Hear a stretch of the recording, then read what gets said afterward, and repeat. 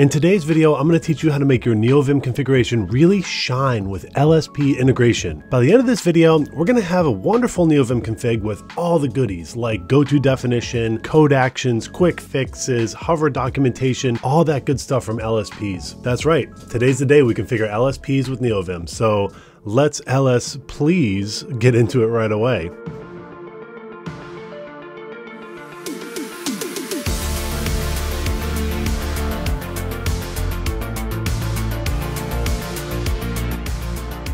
Welcome back to Neovim for noobs and everyone else, really. This is a free series that helps guide you to create a Neovim configuration that allows Neovim to rival any IDE or text editor you could think of. Now, in this episode, we're going to focus on LSP integration, but really quickly, let's just look at what we've done so far. So if we check out our configuration right now, we can see that we have a bunch of plugins that do a lot of cool stuff for us. And in the last episode, specifically, we modularized our config. So every single plugin is just one simple file that returns a Lua table. And we learned that Lazy will take each one of these tables, bring them all together, and call that our configuration. But there's one thing that we're really missing here, and that is LSP support. If you want to know more about how we got to this configuration, then check out episodes 1 and 2. Otherwise, feel free to subscribe and let's keep going. In this episode, we're going to add LSP configuration and support for 2 languages, Lua, which is what we're writing our configuration files in, and JavaScript, because that's a really common language. I have a JavaScript project that I'm going to show some of this stuff off in, so it's going to be cool. So to start off with, let's talk about what an LSP actually is.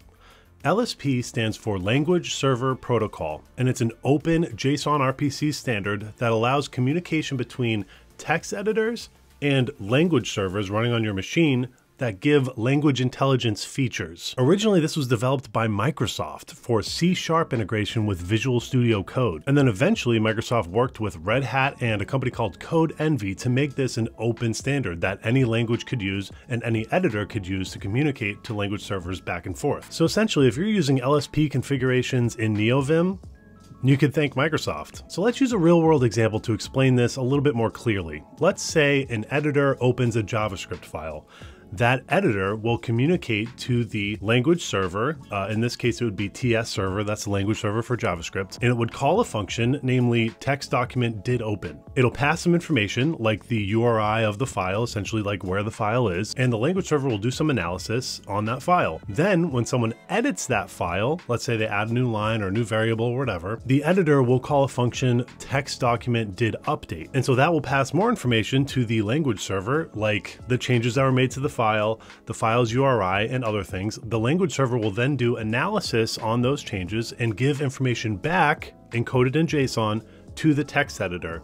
Then the text editor and all of its tools can report back to the user the information that it got from the language server. So this is how it works with VScode. It's all working under the hood, but essentially with VScode, if you're working on a JavaScript file, it installs its own TS server and communicates to the TS server when you make changes to your files. That's how VScode does LSP integration. Now with Neovim, things are a little bit more manual. We have to take care of the 2 sides of the equation. 1, we have to install language servers on our system, and number 2, we have to configure Neovim to actually talk to these language servers that we just installed. Okay, so now let's go ahead and install Mason on our system. And again, Mason is the plugin that's going to enable us to manage and install LSPs on our system. So it's going to kind of take care of that half of the equation here for our LSP configuration. So if we go to Mason's GitHub repo, we can see that there are examples of the LazyVim installation, which is pretty simple. We just want to copy this GitHub short URL. Then we can open our configuration, go to Lua plugins, and create a new file. Now I'm just going to put all these together, the 3 plugins that we need in order to configure LSPs.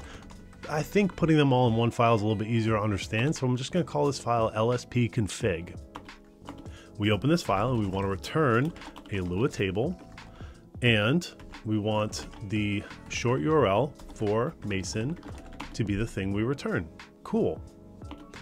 Now we want to set our config to a function that requires Mason and calls setup.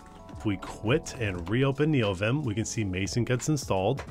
And if we type Mason, we see that we have a new command, or actually a new set of commands for Mason. If we type Mason, we see the beautiful and wonderful UI that Mason gives us. Now, these are all of the LSPs, the DAPs, the linters, and the formatters that Mason gives us to install. This is awesome, but we're not going to use this yet. First, we're going to install another package, mason-lsp-config. So let's get into that now. So if we go to the repository, we can see that mason-lsp-config bridges the gap between Mason and lsp-config, which is another plugin we're going to install later. But specifically, what I like to use this for is the ensure installed functionality. This tells Neovim and it tells Mason that we need to install these language servers before we do anything else. So it makes sure that these language servers exist on your system. So instead of manually going through Mason's UI and installing things, we're just going to do it through this ensure installed property right here. So let's copy the GitHub short URL for lsp-config. We can go to our plugin file for LSP configurations. We want to add another table here because it's going to be a list of configs and not just one. So in our new table, we have the GitHub short URL for mason-lsp-config, and we want to set this one up. So our config property is going to be set to a function. And in the repo, we see that all we have to do is call require mason-lsp-config.setup. So we copy and paste that. And within our setup function, we want to ensure that certain LSPs are installed in our system. So we can type ensure installed equals a Lua table of our LSPs. Now I know that Lua LS is the language server for Lua, which is the language obviously that we're writing our configuration in. So we want to make sure that the Lua language server is installed no matter what. And if you want a reference to all of the language servers that mason-lsp-config manages, you can go to their repository and they're all down here. There's a lot of them. Anyways, if we quit Neovim and reopen it, we can see that mason-lsp-config is installed. And if we look down here really quick, Lua LS was successfully installed. That means that the Lua language server was just installed on our machine using mason-lsp-config and Mason. How cool is that? So what did we just do? We just installed a language server on our system. However, we do not have Neovim hooked up to this language server. So Neovim isn't sending any messages to a language server, and it isn't accepting anything from a language server because we haven't configured that yet. So now let's install the third plugin we need to configure Neovim to use language servers. And that plugin is nvim-lsp-config. nvim-lsp-config, amongst other things, allows us to set key binding and actually set up the communication that Neovim does between itself and language servers. So let's check it out. To start with, we can just copy the short URL for the repo right here. We can go into our configuration file, add another entry to our table, and put the nvim-lsp-config URL into the new table that we added. Then under this suggested configuration section in the repository, we can see that with lsp-config, we want to require lsp-config and then set things up for each language server we have installed. Okay, so we have Lua LS installed, so let's try and set it up for Lua LS and see what we get. So we see we set a local variable called lsp-config, and that is set to require lsp-config. And we can now call lsp-config.lua_ls.setup.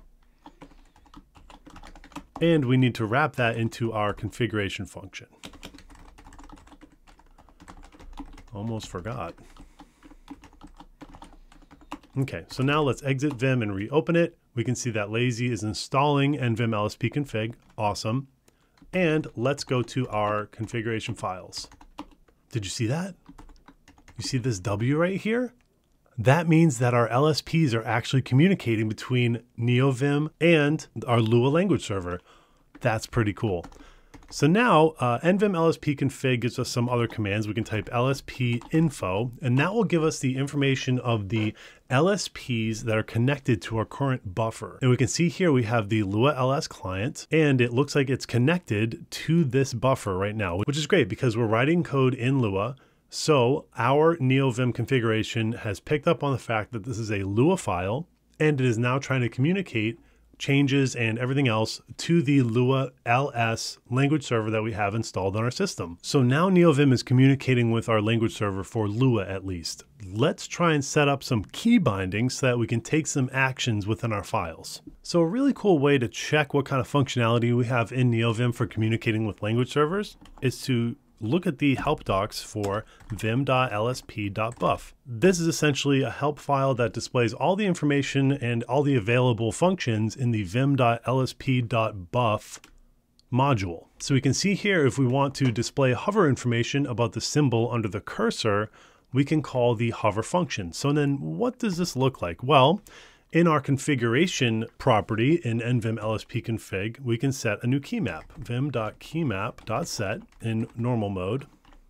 If we type Shift K, we want to call vim.lsp.buff.hover.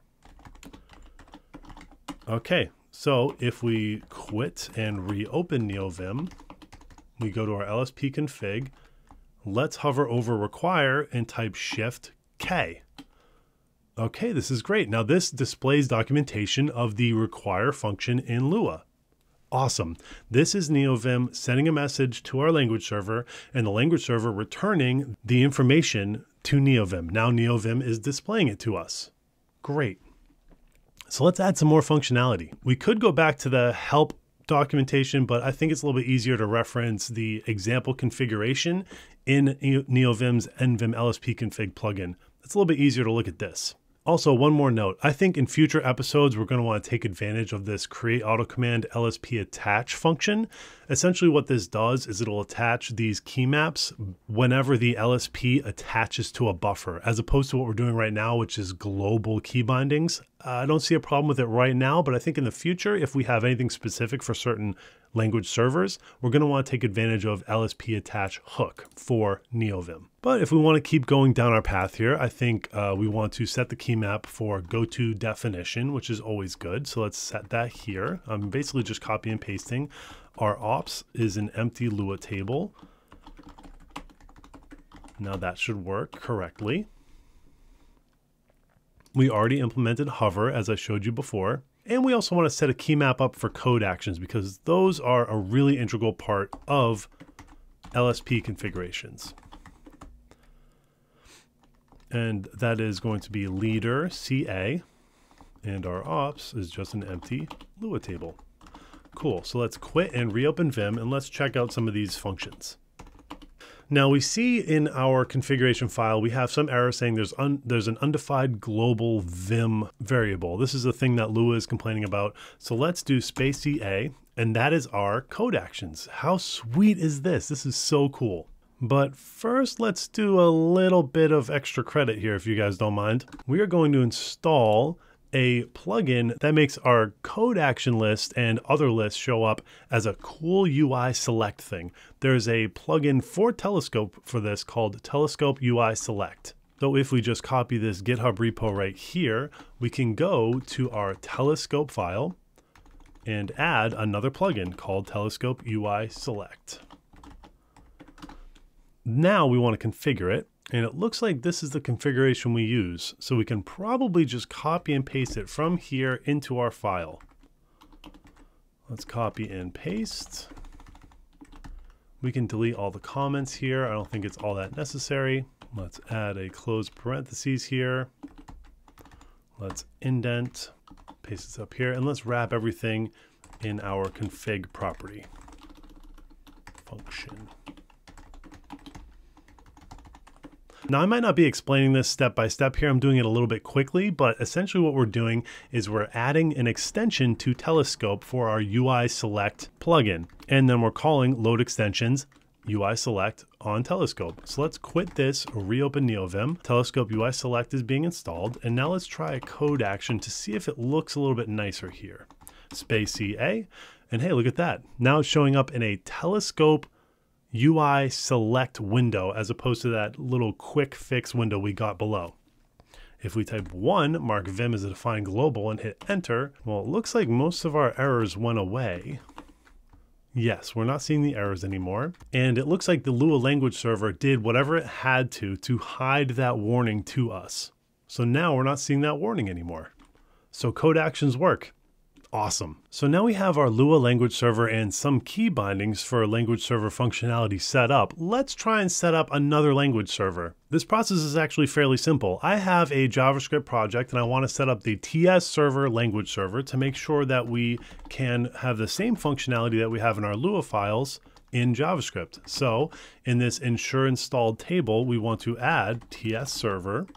And down below in nvim-lsp-config, by the way, this is why we're keeping this all in one file. It just seems a little bit easier to manage this way. We can add a new line saying lsp-config.tsserver.setup. This should install the language server for tsserver and establish the communication between Neovim and tsserver using nvim-lsp-config.